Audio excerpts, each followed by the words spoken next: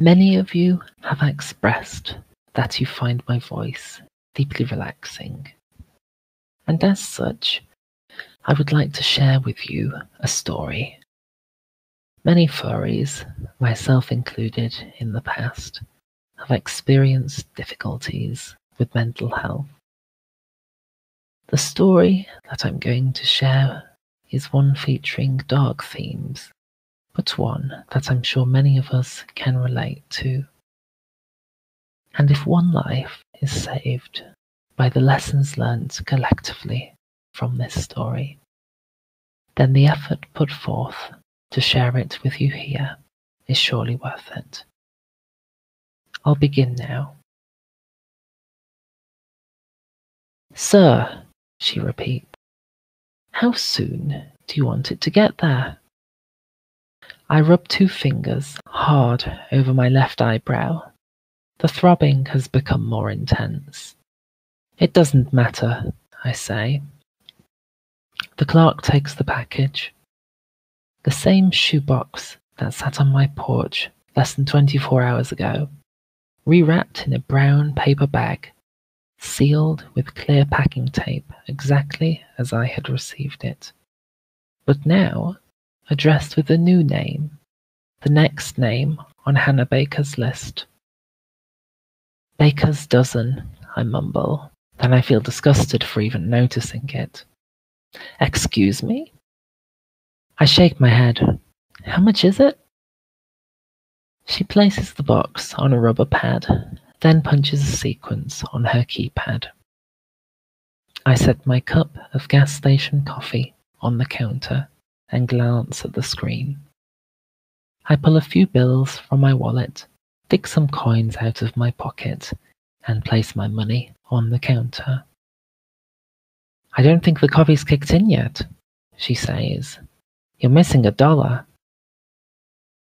I hand over the extra $1, then rub the sleep from my eyes. The coffee's lukewarm when I take a sip, making it harder to gulp down, but I need to wake up somehow. Or maybe not. Maybe it's best to get through the day half asleep. Maybe that's the only way to get through today. It should arrive at the address tomorrow, she says. Maybe the day after tomorrow. Then she drops the box into a cart behind her. I should have waited till after school. I should have given Jenny one final day of peace, though she doesn't deserve it. When she gets home tomorrow or the next day, she'll find a package on her doorstep. Or if her mum or dad gets there first, maybe she'll find it on her bed. She'll be excited. I was excited. A package with no return address? Did they forget, or was it intentional? Maybe from a secret admirer. Do you want your receipt? The clerk asks. I shake my head. A small printer clicks one out anyway. I watch her tear the slip across the serrated plastic and drop it into a wastebasket. There's only one post office in town. I wonder if the same clerk helped the other people on the list, those who got this package before me. Did they keep their receipts as sick souvenirs? Tuck them in their underwear drawers, pin them up on corkboards? I almost ask for my receipt back. I almost say, I'm sorry, can I have it after all? As a reminder. But if I wanted a reminder, I could have made copies of the tapes or saved the map. But I never want to hear those tapes again, though her voice will never leave my head. And the houses, the streets, and the high school will always be there to remind me. It's out of my control now. The package is on its way. I leave the post office without the receipt. Deep behind my left eyebrow, my head is still pounding. Every swallow tastes sour, and the closer I get to school, the closer I come to collapsing. I want to collapse. I want to fall on the sidewalk right there and drag myself into the ivy. Because just beyond the ivy, the sidewalk curves, following the outside of the school parking lot. It cuts through the front lawn and into the main building. It leads through the front doors and turns into a hallway, which meanders between rows of lockers and classrooms on both sides, finally entering the always open door to first period. At the front of the room, facing the students, will be the desk of Mr. Porter. He'll be the last to receive a package with no return address. And in the middle of the room, one desk to the left, will be the desk of Hannah Baker. Empty. Yesterday. A shoebox-sized package is propped against the front door at an angle.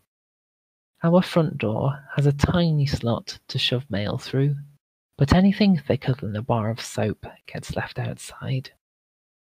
A hurried scribble on the wrapping addresses the package to Clay Jensen, so I pick it up and head inside.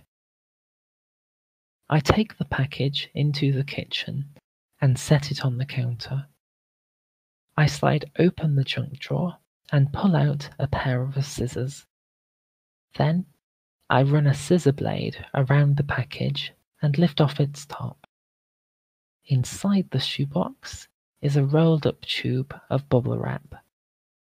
I unroll that and discover 7 loose audio tapes. Each tape has a dark blue number painted in the upper right hand corner, possibly with nail polish. Each side has its own number. 1 and 2 on the first tape, 3 and 4 on the next, 5 and 6, and so on. The last tape has a 13 on one side, but nothing on the back. Who would send me a shoebox full of audio tapes? No one listens to tapes anymore. Do I even have a way to play them? The garage.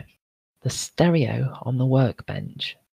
My dad bought it at a yard sale for almost nothing.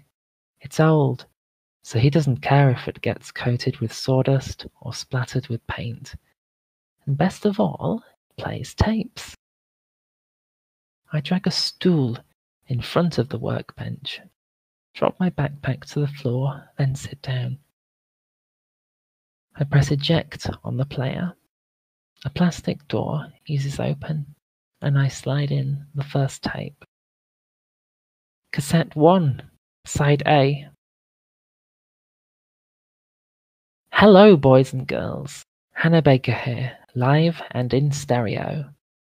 I don't believe it. No return engagements, no encore, and this time absolutely no requests.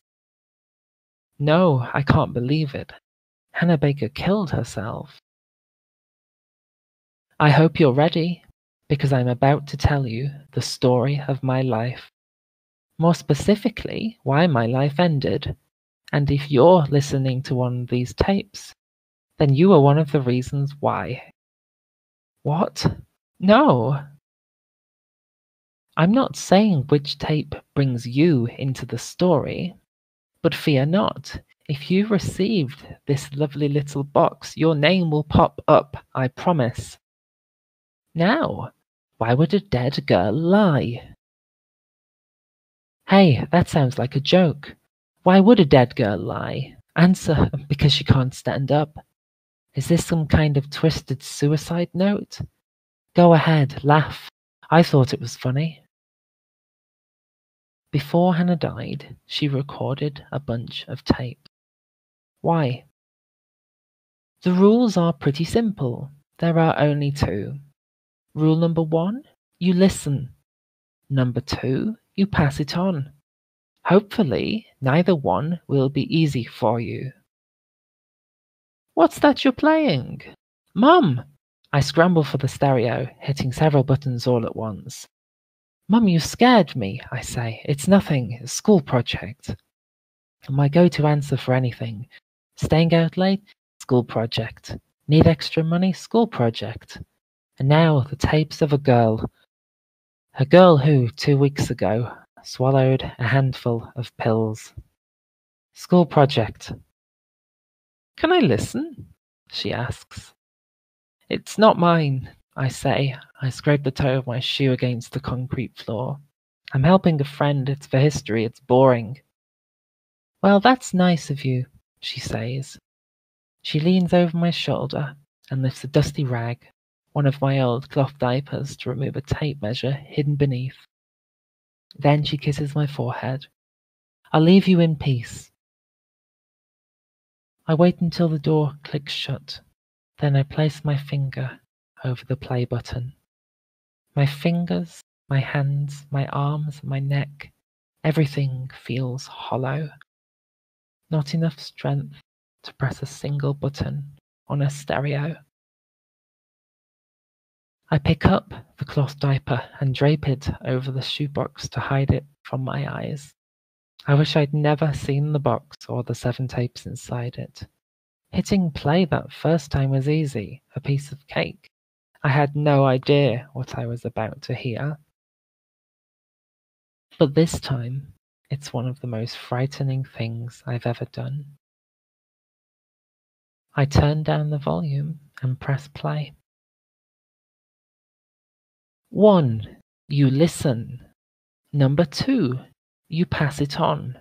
Hopefully, neither one will be easy for you.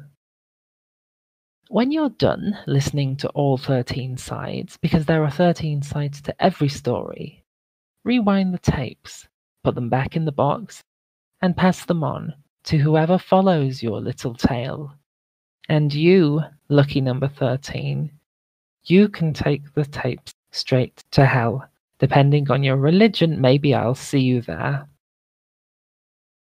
In case you're tempted to break the rules, understand that I did make a copy of these tapes.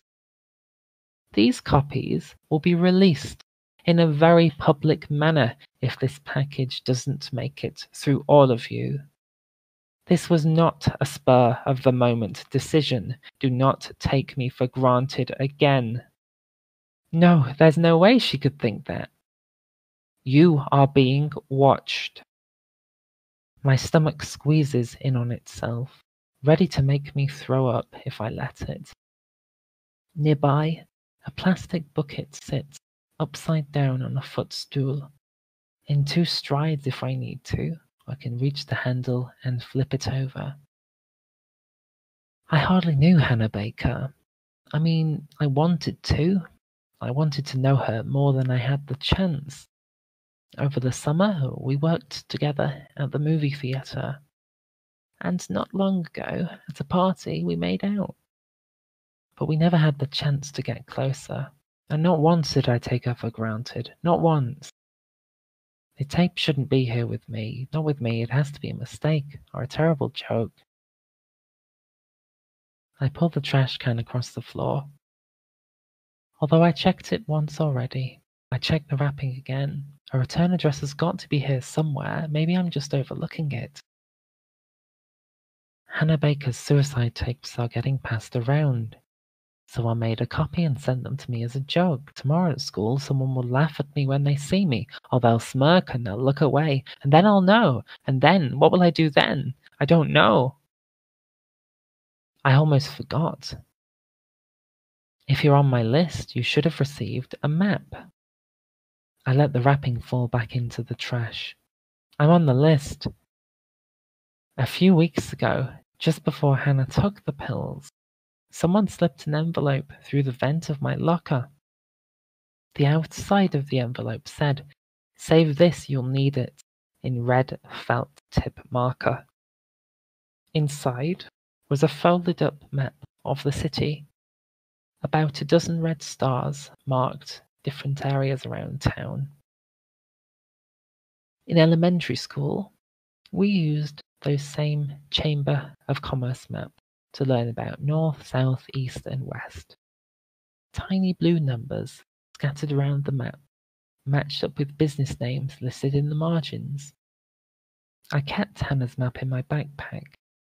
I meant to show it around school to see if anyone else got one, to see if anyone knew what it meant. But over time, it slid beneath my textbooks and notebooks, and I forgot all about it, until now. Throughout the tapes, I'll be mentioning several spots around our beloved city for you to visit. I can't force you to go there, but if you'd like a little more insight, just head for the stars. Or if you'd like, just throw the maps away and I'll never know.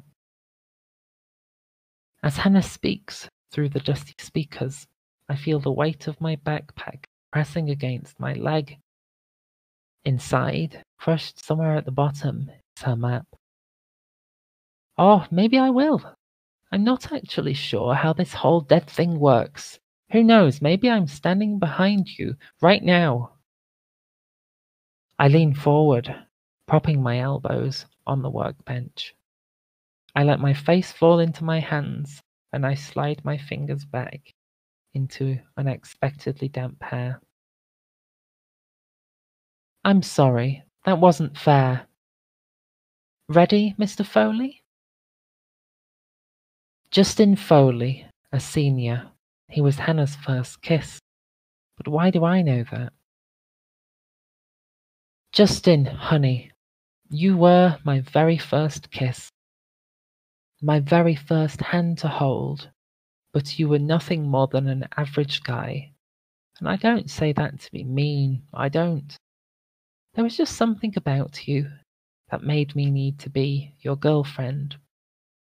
To this day, I don't know exactly what that was, but it was there, and it was amazingly strong. You don't know this, but 2 years ago, when I was a freshman and you were a sophomore, I used to follow you around. For sixth period, I worked in the attendance office, so I knew every one of your classes. I even photocopied your schedule, which I'm sure I still have here somewhere. And when they go through my belongings, they'll probably toss it away, thinking a freshman crush has no relevance. But does it? For me, yes, it does. I went back as far as you to find an introduction to my story. And this really is where it begins. So where am I on this list amongst these stories? Second, third? Does it get worse as it goes along? She said lucky number 13 could take the tapes to hell. When you reach the end of these tapes, Justin, I hope you'll understand your role in all of this, because it may seem like a small role now, but it matters. In the end, everything matters. Betrayal, it's one of the worst feelings. I know you didn't mean to let me down. In fact, most of you listening probably had no idea what you were doing, what you were truly doing. What was I doing, Hannah? Because I honestly have no idea. That night, if it's the night I'm thinking of, was just as strange for me as it was for you. Maybe more so, since I still have no idea what the hell happened. Our first red star can be found at C4. Take your finger over to C and drop it down to 4. That's right, like Battleship. When you're done with this tape, you should go there. We only lived in that house a short while, the summer before my freshman year, but it's where we lived when we first came to town. And that's where I first saw you, Justin.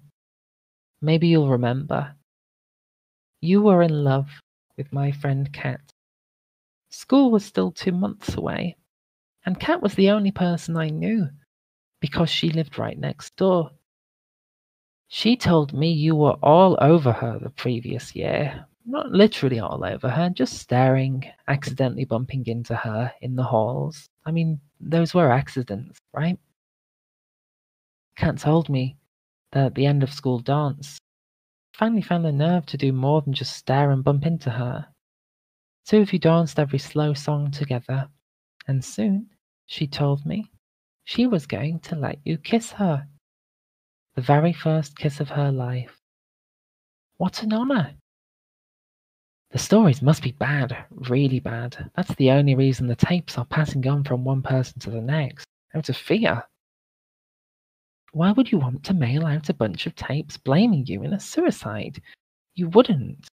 But Hannah wants us, those of us on the list, to hear what she has to say, and we'll do what she says, passing these tapes on, if only to keep them away from people not on the list. The list. It sounds like a secret club, an exclusive club, and for some reason I'm in it. I wanted to see what you looked like, Justin. So we called you from my house and told you to come over. We called from my house because Kat didn't want you to know where she lived. Well, not yet, even though her house was right next door. You were playing ball. I don't know if it was basketball, baseball, or what, but you couldn't come over. So we waited. Basketball. A lot of us played that summer, hoping to make JV as freshmen. Justin, only a sophomore, had a spot waiting for him on varsity, so a lot of us played ball with him in hopes of picking up skills over the summer. Some of us did. Some of us, unfortunately, did not. We sat in front of my bay window, talking for hours, when all of a sudden you and one of your friends, hi Zach, came walking up the street. Zach? Zach Dempsey? The only time I've seen Zach with Hannah, even momentarily, was the night I first met her. 2 streets meet in front of my old house, like an upside-down T, so you were walking up the middle of the road towards us. Wait, I need to think. I pick at a dry speck of orange paint on the workbench. Why am I listening to this? I mean, why put myself through this? Why not just pop the tape out of the stereo and throw the entire box of them into the trash? I swallow hard. Tears sting at the corners of my eyes. Because it's Hannah's voice, a voice I thought I'd never hear again. I can't throw that away. And because of the rules, I look at the shoebox hidden beneath the cloth diaper. Hannah said she made a copy of each of these tapes. What if she didn't? Maybe if the tapes stop and I don't pass them on, that's it, it's over, nothing happens. What if there's something on these tapes that could hurt me? What if it's not a trick? Then a second set of tapes will be released. That's what she said, and everyone will hear what's on them. The spot of paint flakes off like a scab. Who's willing to test her bluff? You stepped out of the gutter and planted 1 foot on the lawn. My dad had the sprinklers running all morning, so the grass was wet and your foot slid forward, sending you into a split. Zach had been staring at the window, trying to get a view of Kat's new friend, yours truly, and he tripped over you, landing beside you on the curb. You pushed him off and stood up, then he stood up, and you both looked at each other, not sure what to do. And your decision? You ran back down the street, while Kat and I laughed like crazy at the window. I remember that. Kat thought it was so funny. She told me about it at a going away party that summer. The party where I first saw Hannah Baker. God, I thought she was so pretty. And new to this town, that's what really got me. Around the opposite sex, especially back then. My tongue twisted into knots even a Boy Scout would walk away from. But around her, I could be the new and improved Clay Jensen, high school freshman. Kat moved away before the start of school, and I fell in love with the boy she left behind. And it wasn't long until that boy started showing an interest in me, which might have had something to do with the fact that I always seemed to be around. We didn't share any classes, but our classrooms for periods 1, 4, and 5 were at least close to each other. Okay, so period 5 was a stretch, and sometimes I wouldn't get there until after you'd left, but periods 1 and 4 were at least in the same hall. At Kat's party, everyone hung around the outside patio, even though the temperature was freezing. It was probably the coldest night of the year, and I, of course, forgot my jacket at home. After a while, I managed to say hello, and a little while later you managed to say it back. Then one day, I walked by you without saying a word. I knew you couldn't handle that, and it led to our very first multi-word conversation. No, that's not right. I left my jacket at home, because I wanted everyone to see my new shirt. What an idiot I was. Hey, you said. Aren't you going to say hello? I smiled, took a breath, then turned around. Why should I? Because you always say hello. I asked why you thought you were such an expert on me. I said you probably didn't know anything about me. At Kat's party, I bent down to tie my shoe during my first conversation with Hannah Baker. And I couldn't do it. I couldn't tie my stupid shoelace because my fingers were too numb from the cold.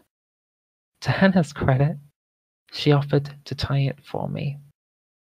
Of course I wouldn't let her.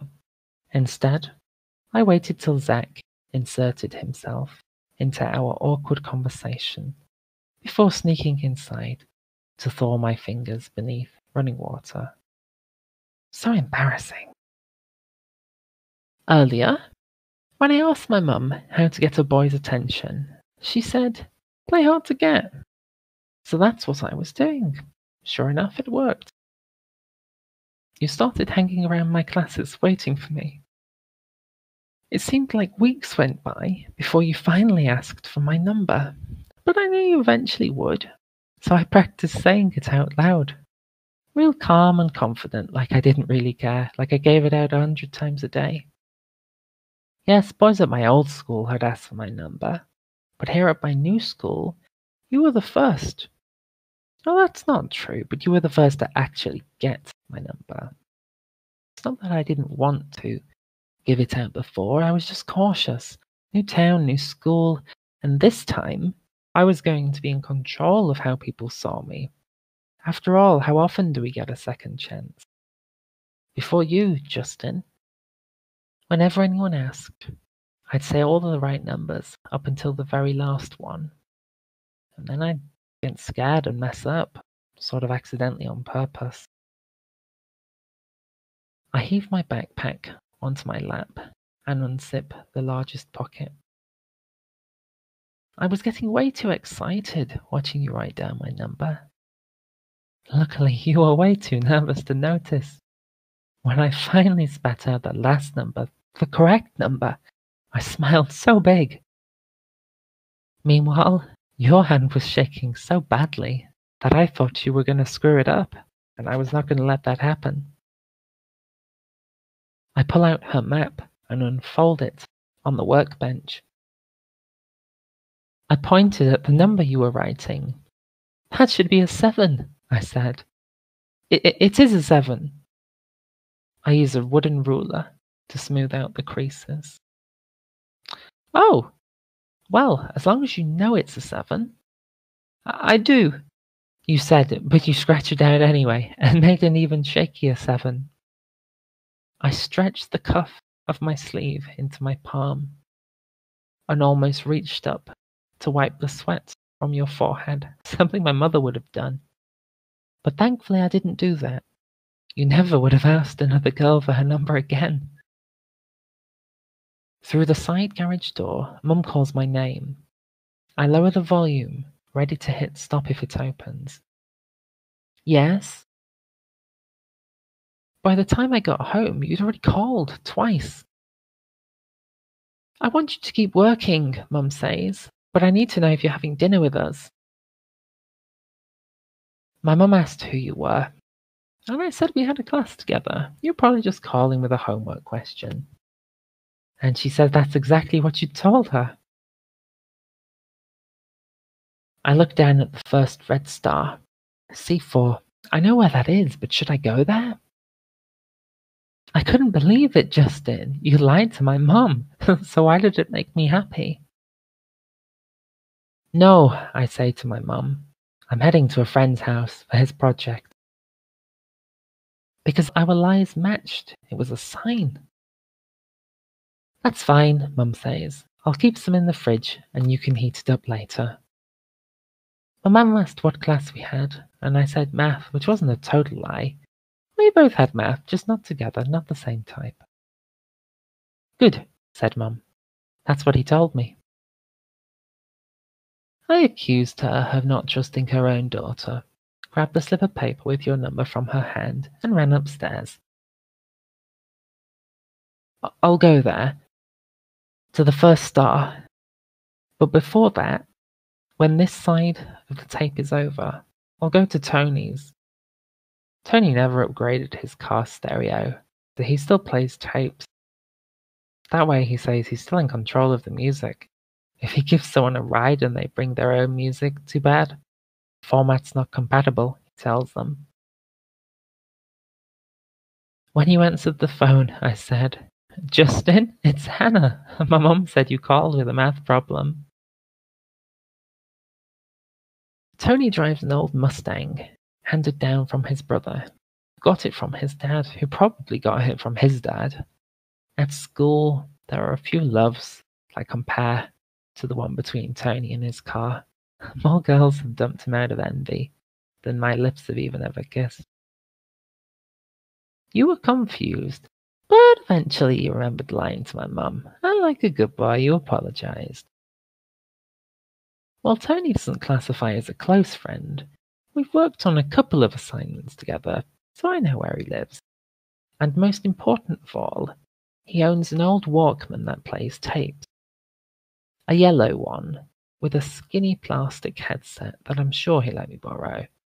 I'll take a few tapes with me and listen to them as I walk through Hannah's old neighborhood, which is only a block or so from Tony's. So, Justin, what's the math problem? I asked. You weren't getting off that easy. Or maybe I'll take the tape somewhere else, somewhere private, because I can't listen here.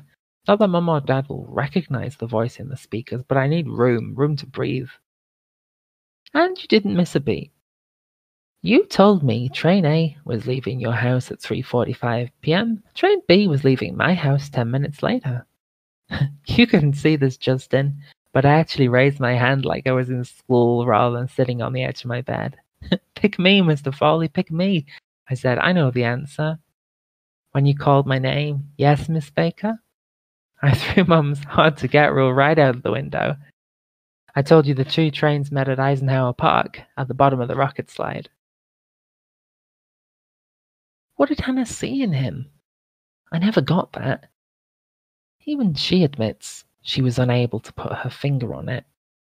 But for an average-looking guy, so many girls are into Justin. Sure, he's kind of tall. Maybe they find him intriguing, but he's always looking out of windows, contemplating something. A long pause at the end of your line, Justin. And I mean a long pause. So, when do the trains meet? You asked. 15 minutes, I said.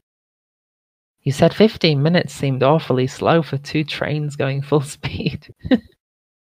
Whoa, slow down, Hannah. I know what you're all thinking. Hannah Baker is a slut. Oops. Did you catch that? I said, Hannah Baker is. Can't say that anymore. She stops talking. I dragged the stool closer to the workbench. The two spindles in the tape deck, hidden behind a smoky plastic window, pull the tape from one side to the other. A gentle hiss comes through the speaker, a soft, static hum. What is she thinking? At that moment, are her eyes shut? Is she crying? Is her finger on the stop button, hoping for the strength to press it? What is she doing? I can't hear. Wrong. Her voice is angry, almost trembling. Hannah Baker is not and never was a slut, which begs the question, what have you heard? I simply wanted a kiss. I was a freshman girl who had never been kissed. Never! But I liked a boy, he liked me, and I was going to kiss him. That is the story, the whole story, right there. What was the other story? Because I did hear something. The few nights leading up to our meeting in the park, I'd had the same dream, exactly the same, from beginning to end. For your listening pleasure, here it is. But first, a little background. My old town had a park similar to Eisenhower Park in one way. They both had that rocket ship. I'm sure it was made by the same company. They looked identical. Red nose points to the sky, metal bars run from the nose all the way down, green fins holding the ship off the ground. Between the nose and the fins are 3 platforms connected by 3 ladders. On the top level is a steering wheel. On the mid-level, a slide that leads down to the playground. On many nights, leading up to my first day of school here, I'd climb to the top of that rocket and let my head fall back against the steering wheel. The night breeze blowing through the bars calmed me. I'd just close my eyes and think of home. I climbed up there, only once when I was 5. I screamed and cried my head off and would not come down for anything.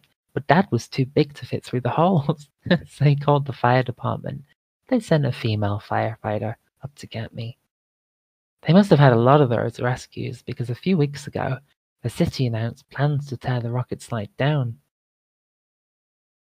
I think that's the reason, in my dreams, my first kiss took place at the rocket ship.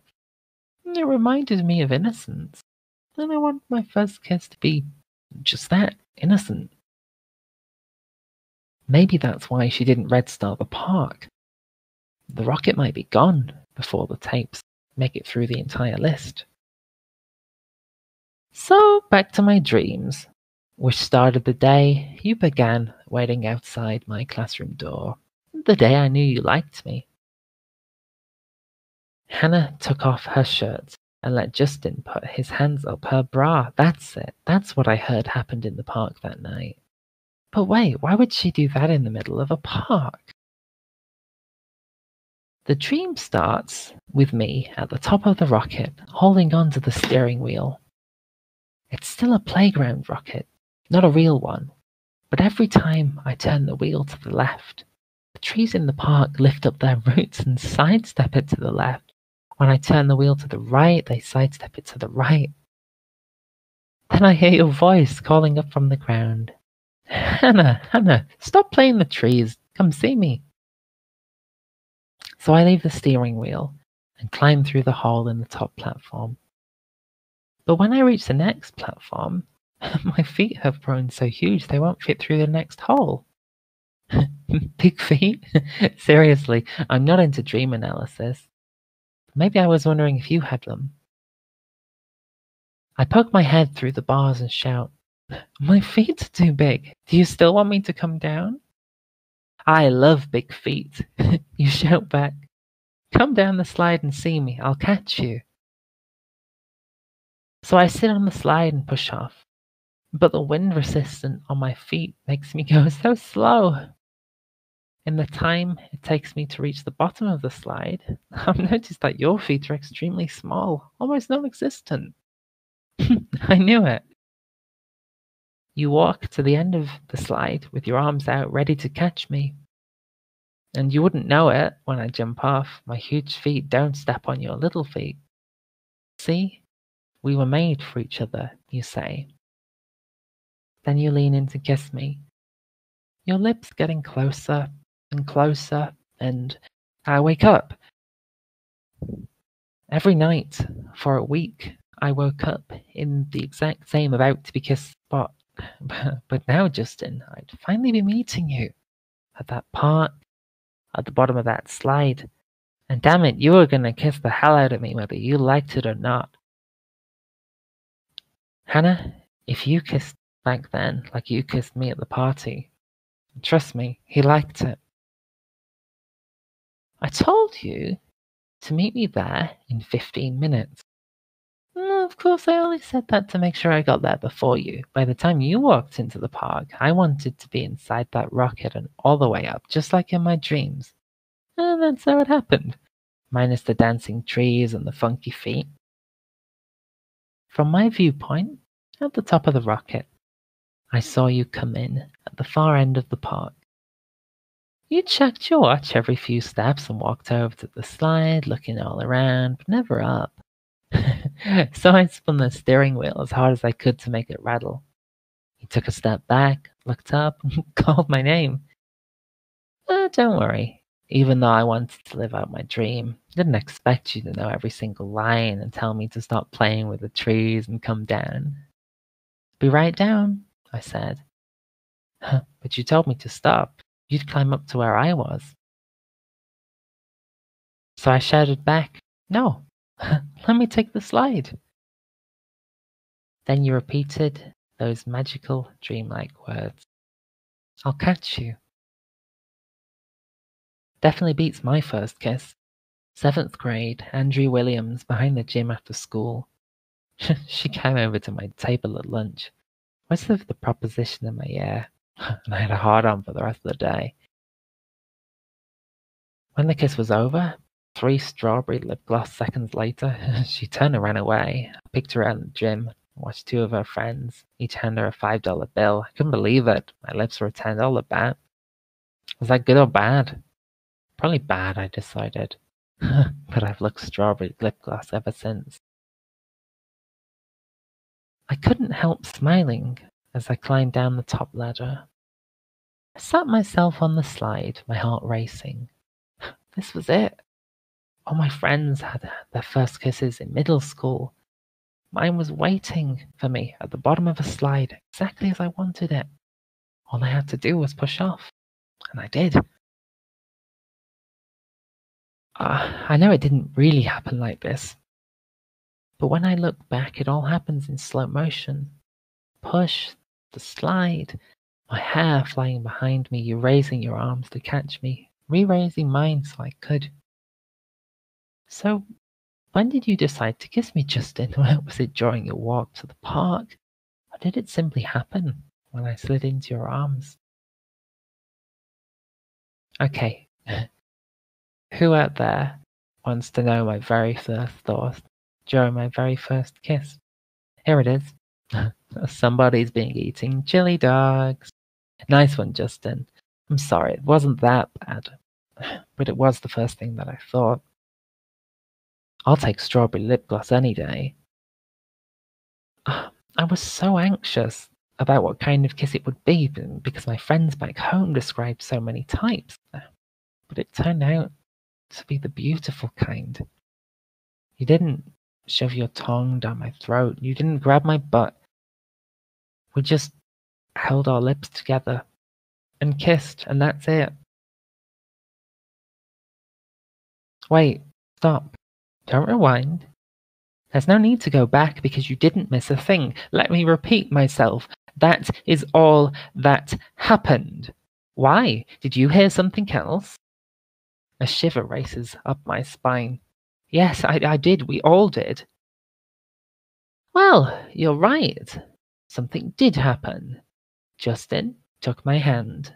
We walked over to the swings and we swung. Then he kissed me again, the very same way. Then, and then what, Hannah? What happened then? Then we left. He went one way, I went the other. So sorry. You wanted something sexier, didn't you? You wanted to hear how my itchy little finger started playing with his zipper. You wanted to hear. Well, what did you want to hear? Because I've heard so many stories that I don't know which one is the most popular. But I do know which one is the least popular.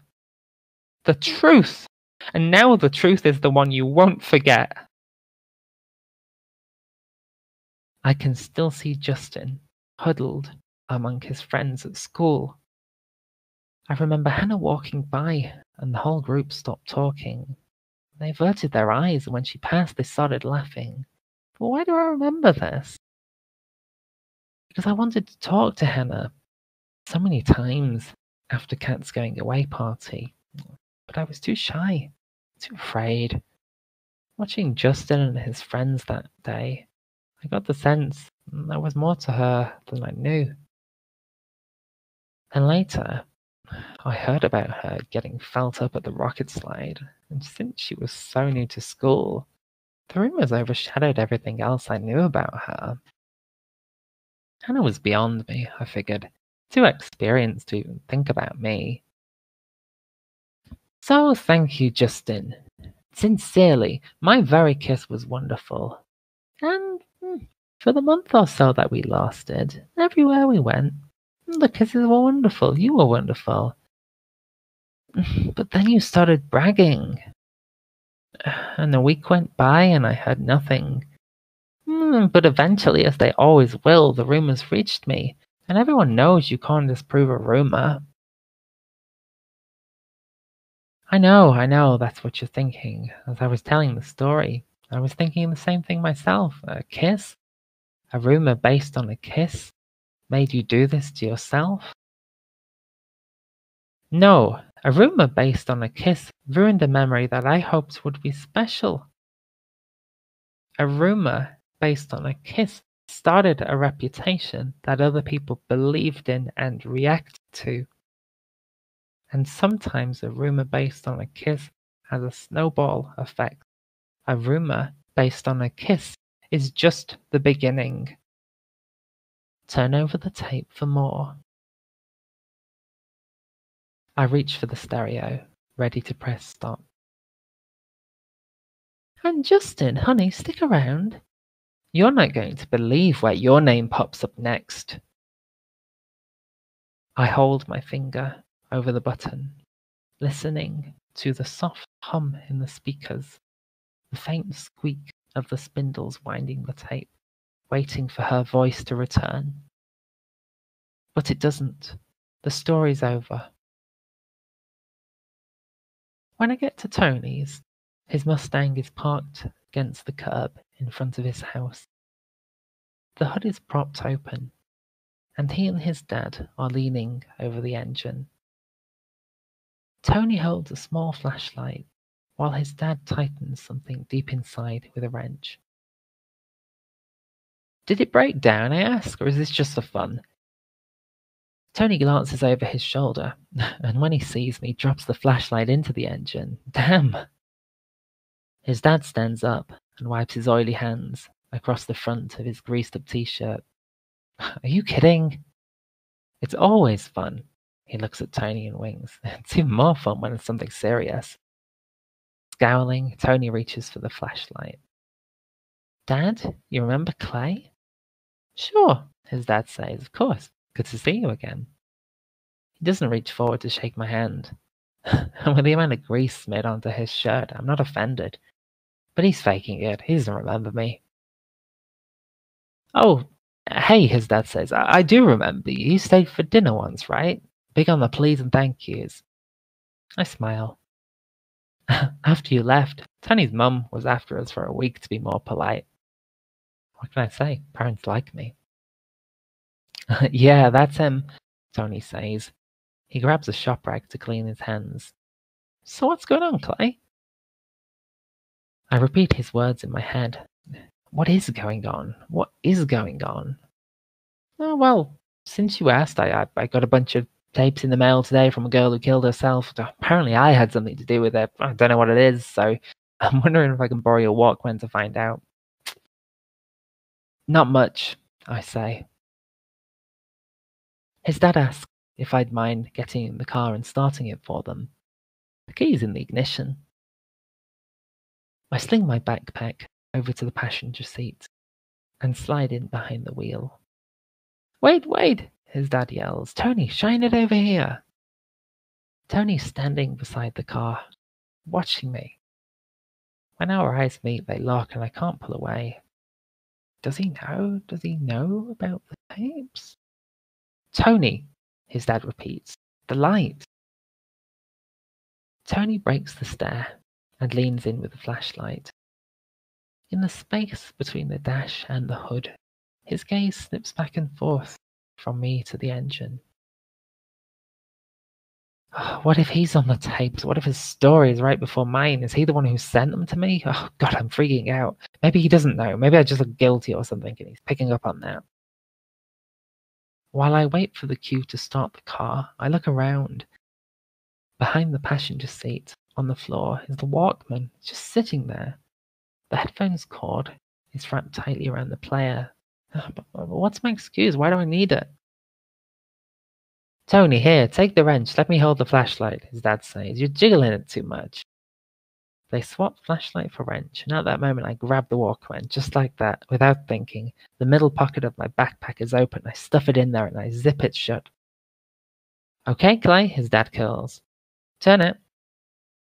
I turn the key and the engine starts right up. Through the gap above the dash, I watch his dad smile. Whatever he's done, he's satisfied. A little fine-tuning to make us sing, he says over the engine. You can shut it off now, Clay. Tony lowers the hood, clicks it shut. See you inside, Dad. His dad nods, lifts a metal toolbox from the street, bundles up some greasy rags, then heads for the garage. I pull my backpack over my shoulder, step out of the car. Thanks, Tony says. If you didn't show up, we'd probably be out here all night. I slip my arm through the other strap and adjust the backpack. I needed to get out of the house, I say. My mum was getting on my nerves. Tony looks at the garage. Tell me about it, he says. I need to start my homework, and my dad wants me to tinker under the hood some more. The street lamp overhead flickers on. So, Clay, he says, what did you come out here for? I feel the weight of the Walkman in my backpack. I was just walking by, saw you outside, thought I'd say hi. His eyes stare a little too long, so I look over at his car. I'm heading to Rosie's to see what's up, he says. Can I give you a lift? Thanks, I say, but I'm only walking a few blocks. He shoves his hands into his pockets. Where are you off to? Oh God, I hope he's not on the list. But what if he is? What if he's already listened to the tapes and he knows exactly what's going on in my head? What if he knows exactly where I'm going? Or worse, what if he hasn't received the tapes yet? What if they get sent to him further down the line? If that's the case, he'll remember this moment. He'll remember my stalling, my not wanting to tip him off or warn him. Nowhere, I say. Put my hands in my pockets too. So, I guess I'll see you tomorrow. He doesn't say a word, just watches me turn to leave, and at any moment I expect him to yell, Hey, where's my Walkman? But he doesn't. It's a clean getaway. I take a right at the first corner and continue walking. I hear the car's engine start and the crunch of gravel as the wheels of his Mustang roll forwards. Then he steps on the gas, crosses the street behind me, and keeps going. I slide my backpack off my shoulders and turn to the sidewalk. I pull out the Walkman. I unwrap the cord and slip the yellow plastic headphones over my head, pushing the tiny speaker nubs into my ears.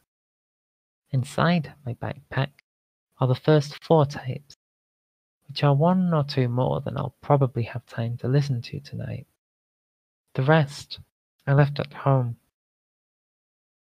I unzip the smallest pocket and remove the first tape. Then I slide it into the deck, B-side out, and shut the plastic door.